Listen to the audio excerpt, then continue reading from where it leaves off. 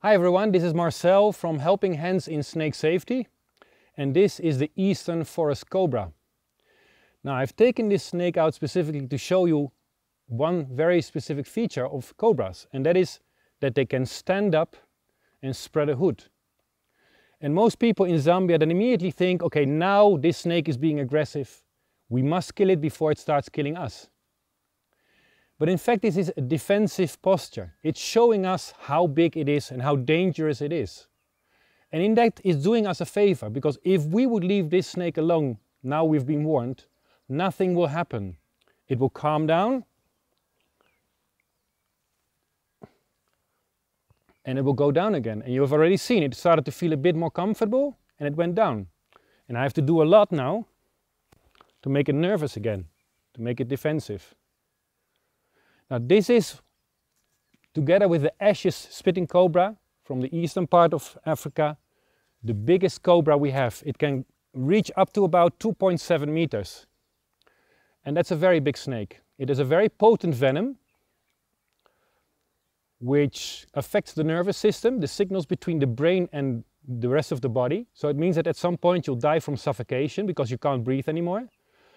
But there's also cytotoxic component in the venom, which means that the bite is very painful and leads to a bit of necrosis and swelling. So it's a very bad bite from this snake. However, there are not many recorded bites because this snake, like its name already says, lives in the forest and usually stays away from people. It's a shy snake.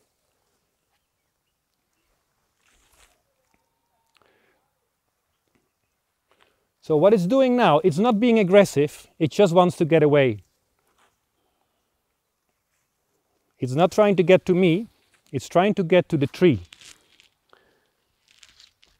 See, the moment I leave it alone, it will want to get away from me. So now it's looking for somewhere to hide.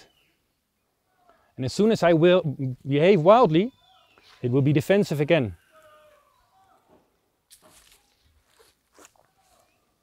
You see, now it's very defensive. It's afraid of me. And that's why they do what they do. All cobras do this, and some cobras, like the blackneck spitting cobra and the Mozambique spitting cobra, they can spit their venom at potential predators. Again, that is a defense mechanism. It's not a sign of aggression. They would not do that to prey. So another thing what is important is that a lot of people have seen footage of such snakes from especially India, but also other Asian countries, where somebody's playing a flute and moving around, and the snake is dancing to the music. Now snakes have no external ears. They can't hear the flute. What they can is see movement. They follow the movement of the flute.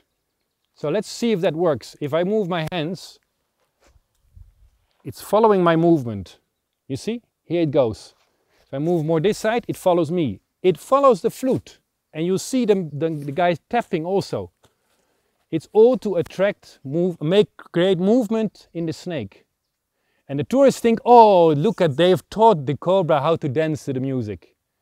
But snakes are almost completely deaf. They have no outer ear, they only have an inner ear.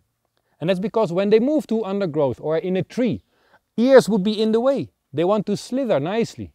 The whole body is very smooth. Ears would stick out, they would be in the way.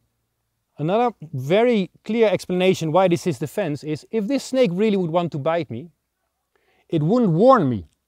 It would just bite me. But it's warning me, leave me alone.